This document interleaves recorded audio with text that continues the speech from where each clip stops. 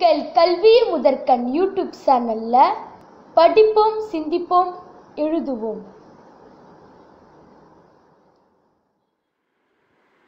Class 6 Science Churches Term 3 Lesson 15 Air around us. Long answer. Detailed answer 1. Describe how will you prove with the help of experiment that air contains carbon dioxide. To prove that air contains carbon dioxide, take a test tube and fill 2/3 of it with lime water. Breathe out air by your mouth through a straw into the lime water. Observe the effect of gas on it. You'll find that lime water becomes milky. Since carbon dioxide is a colorless and odorless gas, it is detected by its action on lime water, which turns milky.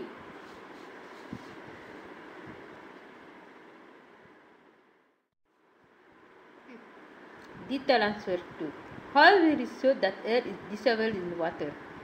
To show that air is dissolved in water, take some water in a beaker.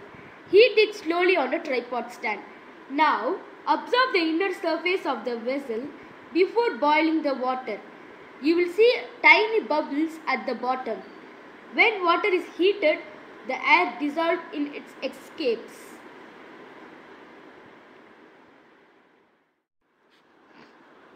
Detailed answer 3.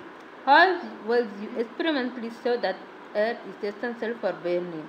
To demonstrate that air is essential for burning, take a lighted candle and place it in a bowl containing water. Cover it with a glass. You will see that the candle keeps burning for some time, and after some time, it is put out. It means the candle burns for some time until some amount of air is present in the glass, but after finishing of that air, the candle puts out. This shows that air is essential for burning.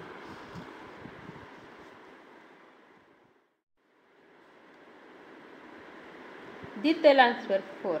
Explain briefly how the amount of oxygen in air doesn't deplete, in spite of the fact that large amount of it is used in combustion and respiration. The amount of oxygen in air does not deplete, in spite of the fact that large amount of it is used in combustion and respiration, because the amount of oxygen produced by plants in the process of photosynthesis while there is scarcity in our surrounding.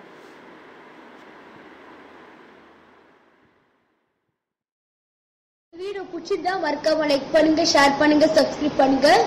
கல்வி முதற்கண்ணில் bell icon press பண்ணுங்க.